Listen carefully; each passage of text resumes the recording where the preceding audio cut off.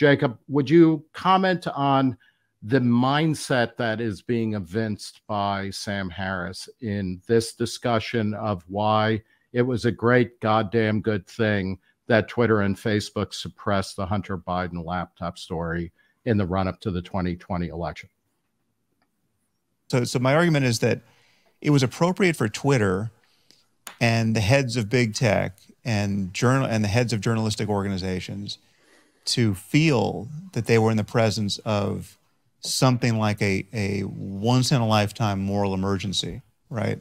Whereas this is not the same thing as not liking George Bush, you know, or not liking John McCain, or not liking Mitt Romney for their politics. This was, here's a guy who is capable of anything, and we cannot afford to have 4 more years with this guy, right? And so, so what should well-intentioned people do who have a lot of power in these various ways? You know, you're running the New York Times, you're running CNN, you're running Twitter. What should they conspire to do? What do you do with the Hunter Biden laptop story when we already know, we know how this played out in 2016 with the Hillary Clinton email, you know, press conference? That was the killing blow to her candidacy. It's like a coin toss for me, the Hunter Biden laptop thing, because I do understand how corrosive it is for an institution like the New York Times to show obvious bias and inconsistency and dishonesty in how it's like they couldn't even frame it honestly. It's not like, it's like the way I would frame it is, listen, I don't care what's in Hunter Biden's. I mean, Hunter Biden, at that point, Hunter Biden literally could have had the corpses of children in his basement. I would not have cared, right? It's like, there's nothing. First of all, it's Hunter Biden, right? It's not Joe Biden. But even if whatever scope of Joe Biden's corruption is, like if we could just go down that rabbit hole endlessly and understand that he's getting kickbacks from Hunter Biden's deals in Ukraine or wherever else, right? Or China. It is infinitesimal compared to the corruption we know Trump is involved in. Yeah, well, listen, I'm thankful, genuinely grateful to Sam Harris for, he lines up so many corrupt and fallacious ideas in a row, and I think very usefully.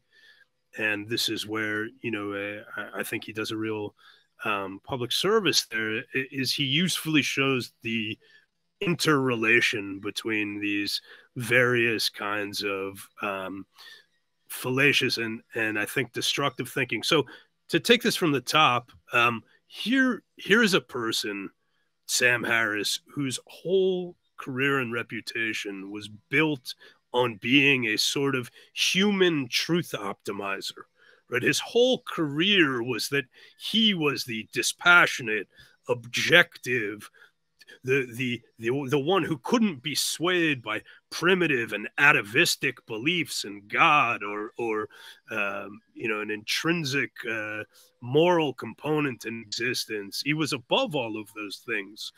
And what it means in practical terms to be above all of those things is to be precisely the kind of technocratic judge of the good that Harris makes himself here. Now, not everybody, not every atheist takes this as far as Harris does, obviously, but I do think that it is not an accident that the same Sam Harris who made his name as the great truth engine, as the human truth machine, is now very flippantly saying it doesn't matter what the truth is. What matters is the greater good, which of course he is in the position to decide, not the American public or voters. No, Sam Harris can tell you. Sam Harris has decided that it doesn't matter what's on Hunter Biden's laptops. It doesn't matter that Twitter and Facebook censored and repressed this. What matters is that he recognizes the grave danger of Donald Trump. So here we have a very important connection, which is the connection between the kind of underlying, let's call it the sort of metaphysical layer of the technocratic mind, which he is a supreme representative of on the one hand, and the oligarchic ruling party certainty that it is in the best position to decide whose votes should count, whose votes shouldn't count, what information can be seen, what information can't be seen. So I don't think you should look at this and think, Sam Harris, great truth seeker, Sam Harris is being a hypocrite here. I don't think it's hypocrisy. I think it's a cop-out to call that hypocrisy. No, that is a perfectly consistent position for Sam Harris to take. And this is, you know, what was the Lenin call it? Like the highest form of imperialism. This is the highest form of technocracy, or the highest form of the technocratic mind. Sam Harris is the supreme representative of the technocratic mind. And, you know, it's also worth thinking about, if this was true, if Trump was indeed the danger that Sam Harris and others are suggesting he was, that justified everything, why did they have to keep lying about him?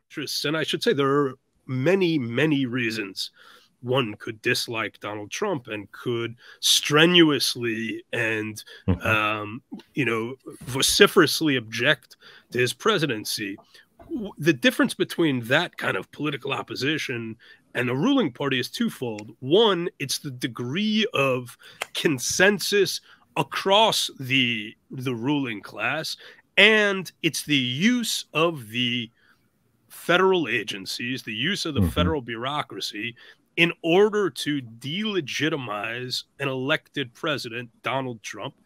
And the way that this works, where there is a sort of spontaneously emerging consensus, bottom up on the one hand, which is the cultural consensus among members of the ruling class. Nobody needs to tell them Donald Trump is an ogre, is an existential threat. They all feel this viscerally. So there's that element. But that's met at the same time by a top-down coordinated effort across the agencies. And we see this with the FBI quite plainly. We see this with the people inside of the FBI who are, you know, working on the Trump investigation while exchanging texts about how they're going to protect democracy by keeping him from getting elected. We see this with the Jim Baker, who was the one of the lead counsels at the FBI, leaving that job to then take a job as the deputy lead counsel at Twitter just in time so that when the Hunter Biden laptop story began to emerge, he was in place as the deputy counsel at Twitter so that he could advise the company against, you know, advise the company to go along with the you know, requests, mandates essentially from the FBI that they not publicize the story. So that is the ruling party. It is the success of Donald Trump and these putative populist elements that produces the counter reaction in the first place, that leads the ruling party to decide it can no longer tolerate this degree of autonomy and needs to clamp down and effectively take control over the back end of these platforms.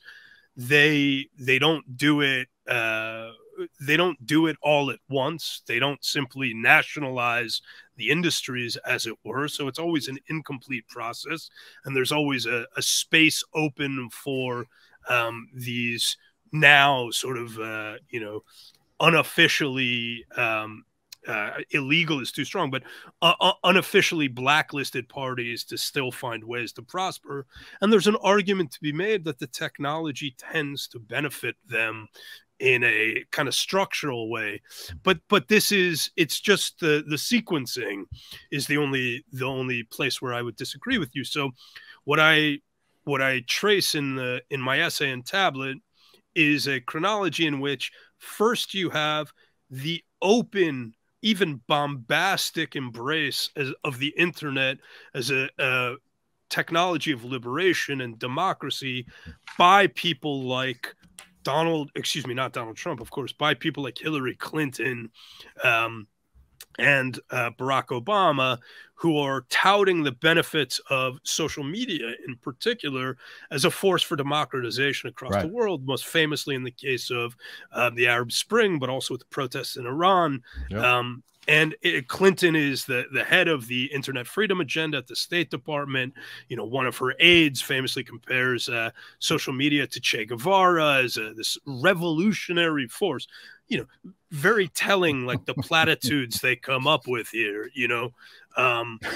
So it's these same people, the very same people, who then declare the internet the single greatest threat to democracy. What causes this utterly dramatic 180 where they go from touting the internet as a great force of democratization to then declaring that we need to enforce martial law on the internet lest civilization be destroyed?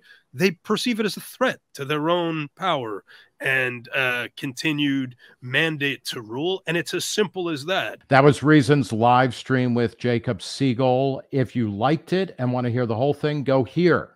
If you want to listen to another excerpt, go here, and come back every Thursday at 1 p.m. Eastern Time for Zach Weissmueller and I's Reason live stream.